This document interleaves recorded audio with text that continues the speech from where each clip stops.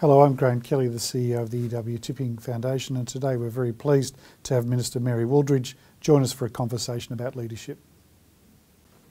So Mary, thank you for your time today. How would you describe your career? I have a saying that is a bit of a favourite saying.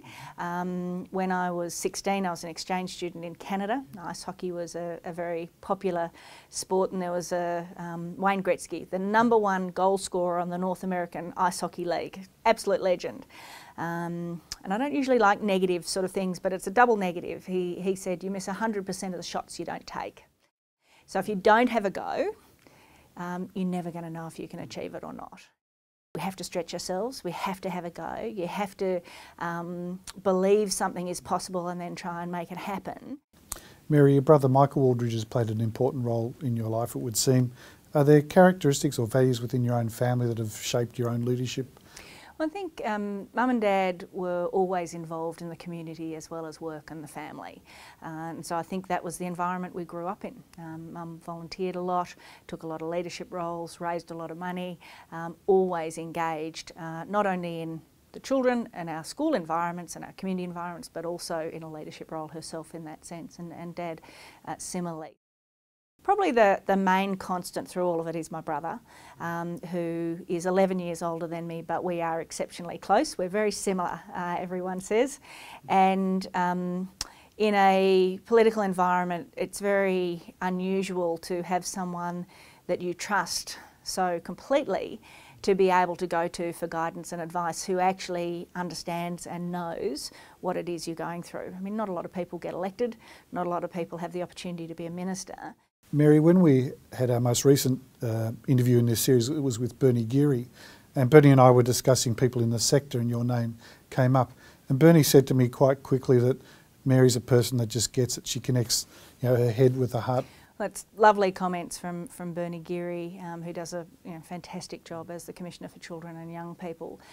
For me, connecting the head and the heart, the things that are important, is very much making sure that everything we do is grounded in a context of the people that we're doing the work for. So whether it's the introduction of the National Disability Insurance Scheme and the debates we have on a national level, for me, my perspective is always informed by and driven by the person with a disability that I've just met, the carer, the family member, those who are affected by it. And I think that's actually the shift that we're driving. I think the human services system in the past has been very much driven more by bureaucratic organisational structures, funding streams or budget processes, rather than that putting the client at the centre. And I think part of the reform that we're driving is seeking to do that, which many of the community service organisations have always known and done, but have been as well limited by the processes and structures that have wrapped around that service delivery. I just find it incredibly motivating when you know the work that you're doing is going to make that difference. Mary, you commented earlier on the feedback that you get in your role, and I know at times that can be difficult and even at times quite vehement. How do you use that feedback? Lots of people say you've got to have a thick skin, or don't read the media, don't read Twitter. Now that last piece of advice sometimes can be a bit helpful.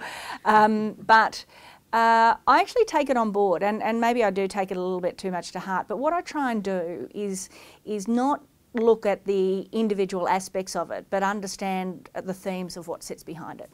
Because often people can be cruel and harsh, but that's everyone's right to be.